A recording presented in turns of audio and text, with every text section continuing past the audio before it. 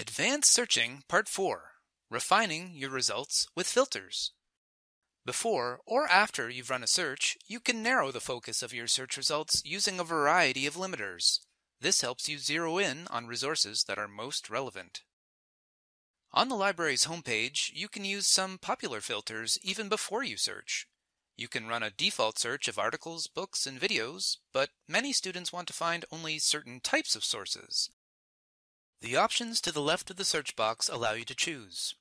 There's even an option to search for a database by its name if you're looking for a specific tool. Check out our Finding Databases tutorial for more on this. You can use one of these filters or just run a default search for articles, books, and videos.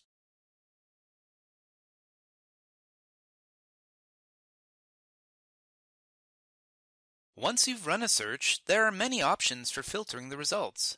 Let's explore a few of the popular filters. In nearly all databases, you can limit to only peer-reviewed journals. You'll also notice the popular source types, which we saw as filters before our search, listed here too. Another popular filter allows you to limit your results to a certain date range to ensure the results are current enough for your needs.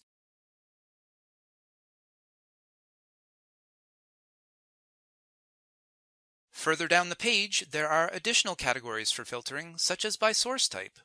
Use source type if you want to tap into the particular types of information common to specific types of publications. For example, if you are looking for industry trends, they are often found in trade journals or trade publications.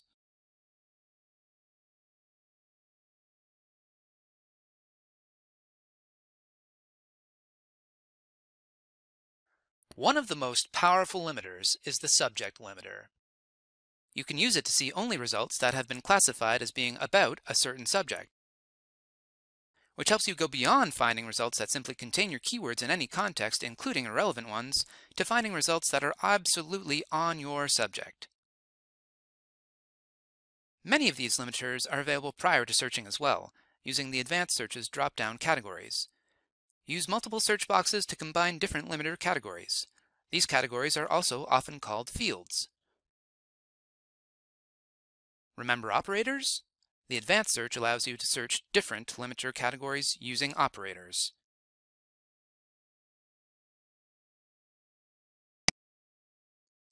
Wow! Look at those articles. They're right on topic. If you have any questions about using filters, contact the library for further assistance.